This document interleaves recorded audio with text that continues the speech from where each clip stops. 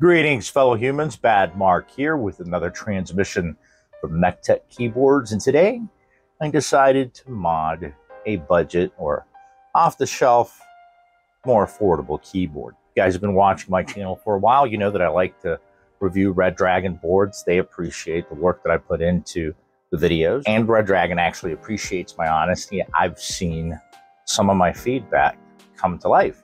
I think it's a win-win situation for everybody.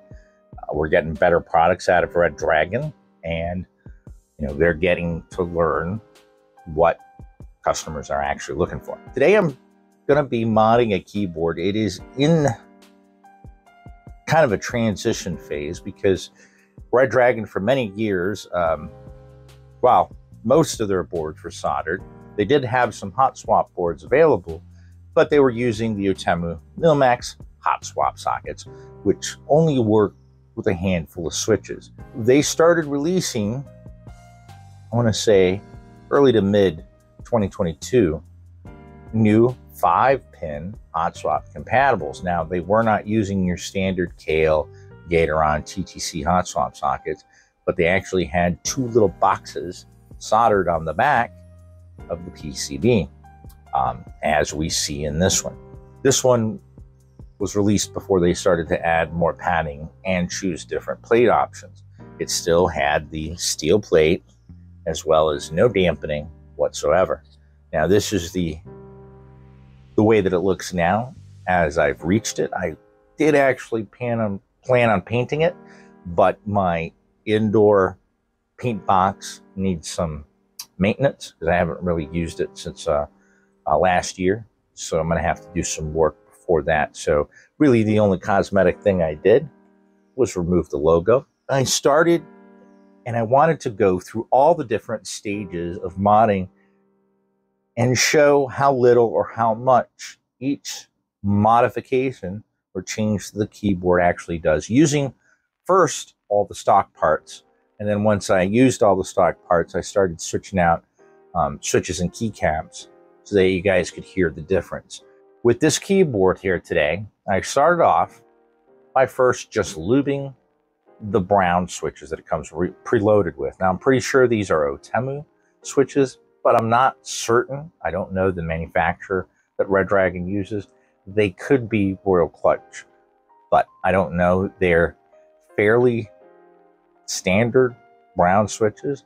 Once I lubed the back of the leaf spring as well as the spring itself with a mix of Moly Coat and PAO, they actually sounded and felt quite decent.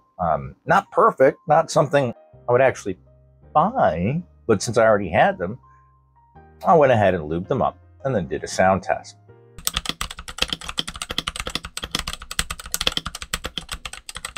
When I first applied the PE foam mod, I was like, now this is a pretty good mod. I think I'm going to continue to use it. The problem with that is that PE foam comes in numerous different thicknesses and densities. And my rule of thumb with PE foam is stick your hand underneath it. If you can still see your hand, it should be safe. If it's any thicker, you got to worry about not only it bending pins on the switches, but actually going into the hot swap socket and preventing a good connection, making the switch work sometimes and not work other times. Also, because of the different thickness, sometimes it'll bunch up a little bit, so you'll have a little bit of a fold under one switch, but completely flat under another. So one switch sounds extra loud and poppy, while the other one just sounds a little poppy. So I have found that, unless I don't have any switch pads around, but I'm kind of bought a whole bunch, so I think I'll be good for a minute, that I will use PE foam. But if I have a choice, I would rather use switch pads, as I feel it provides more uniformity of not only sound and feel, but I think it just looks better on the board. Plus, you're not having to, mess about with this very fragile sheet of PE foam anytime that you're opening up the keyboard. So anyway, I went ahead and did the switch pads. These are pour-on switch pads, though I find them all to be not the same, but somewhat similar. Anyway, I went ahead and did a sound test with the lubed switches and now with the switch pads added.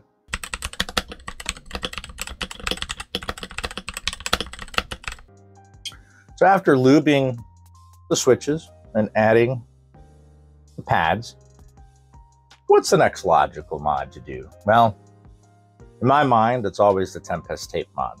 I like the Tempest tape as it acts as a low pass filter, or at least that's what I do find, that it seems to capture some of the higher pitch tones and allow some of the deeper tones to kind of bounce back at you. So here I did 3 layers, 2 horizontal, 1 vertical, making sure to cut out for where the studs go, because this is a tray mount board, as well as for the JST connector for the 3000 milliamp hour battery. Once I completed the Tempest tape mod, guess what? I did another sound test.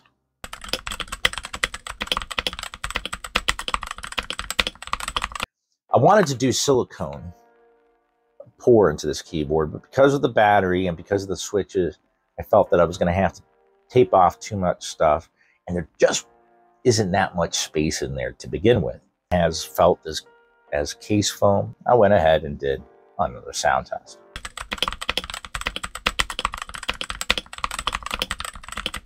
Anyway, so at this point, I was like, all right, I've gotten some of the most, common mods done. Obviously, lubing the switches being one of the most important ones if you don't have pre-lubed switches. So I decided, let me start moving things around. So I decided to do a sound test, first replacing the switches out, but keeping the OEM keycaps. And I replaced the switches from the from the Redragon Browns to the Princess tactile 60-gram switches, and did a sound test with that.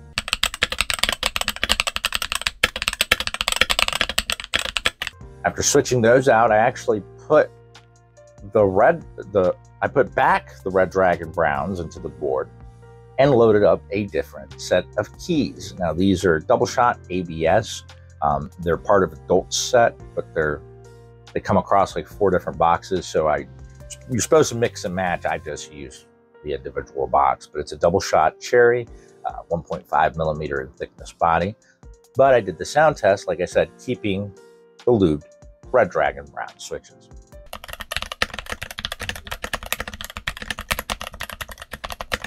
So after doing that, I figured, all right, time to move on from the switches and keycaps. And I went ahead and did a sound test with just the Princess tactile switches, as well as the double shot cherry ABS keycaps.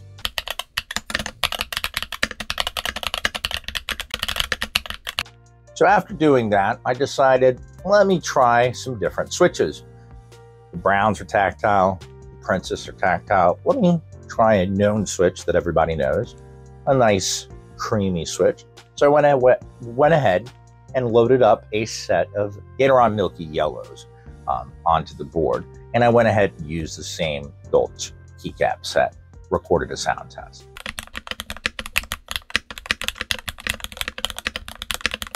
Although I'm doing only small clips of the sound test here, so that you can listen to hear the differences, I will be doing a supercut of the sound test, which is just one short clip from each sound test at the end of this video. But in the description, there will be a link to the full sound test for each one of these modifications, in case you want to compare one to another.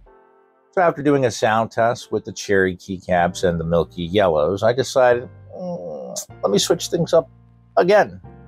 So at this point, I decided to go with, instead of double shot keys, die sub. Some people prefer the sound of die sub PBT. Some people prefer the sound of double shot PBT. Some people prefer ABS. I kind of like each keycap differently. But I went ahead and picked a set of Milk and Honey, which were 1.5 millimeter in thickness, die sub XDA keycaps. So we've got that uniform profile.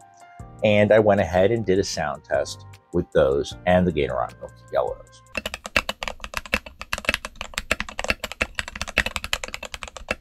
So after doing the XDA keycap set, I was wondering what would this sound like if I put in a taller keycap set, SA. Now, obviously we had the OEM, that were preloaded, but those are only 0.9 millimeter. The SA keycaps I have are 1.5 millimeter. And though they're both ABS, I think that these are going to sound a little bit better, and I think I was right. So I went ahead and loaded a set of carbon SA double shot ABS keycaps on there with the Milkies and did a sound test.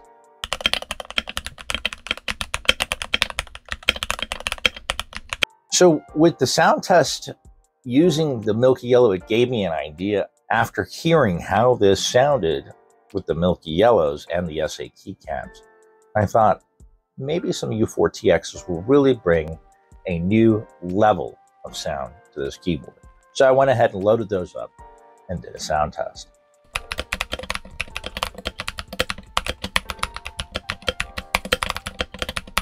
Wow, now that was crunchy. Now, honestly, if I close my eyes and try to just listen to the keyboard, it definitely does not sound like a Redragon keyboard. To me, or to my ears, it sounds like a pricier keyboard, but obviously we've put our time and effort into it. So to close out everything, I wanted to go ahead and just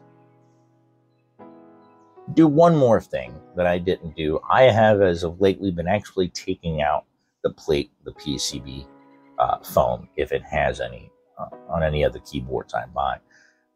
Because I do like that it gives a bit more of a thud or even a deep echo. It helps to reach more of that thocky sound. But when using plate PCB dampener, I find that it doesn't mute it, but it gives it a softer tone. So I was kind of aiming more for creamy, though I don't think I quite reached it, though it definitely is a different sound profile. I went ahead and used a, this is adhesive neoprene. I used the adhesive side, stuck it to the plate, and then used an X-Acto knife to cut out the holes for stabilizers and the key switches.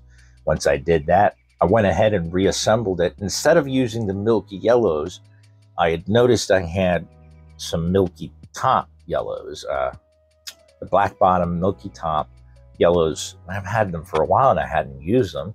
And I was like, let's give these a shot. And I actually think that they worked a little bit better anyway with this combination. So the last and the final sound test in this video has basically all of the mods. And I loaded them up with a set of double shot PBT.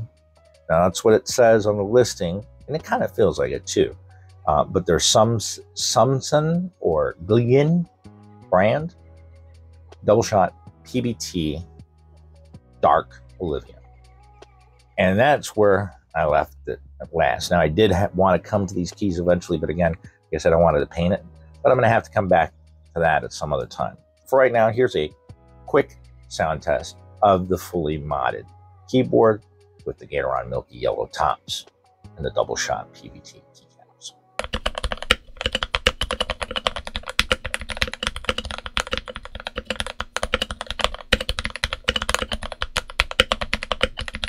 So today we took this Redragon K530 Pro. Some would consider this a budget board. I have seen these on sale for as low as like $30. This is a keyboard that I think is a good starter board to practice on, to learn. You have to be very careful when inserting and removing because of the two tiny switches that control both of the turning it on and off and selecting 2.4 of the Bluetooth device slots. And if you get that wrong, well, you're gonna miss that switch. But with a little bit of time and effort, I mean, granted, I've been filming and going back and forth, so this probably took me a little bit longer. I could have probably accomplished this within a couple of hours.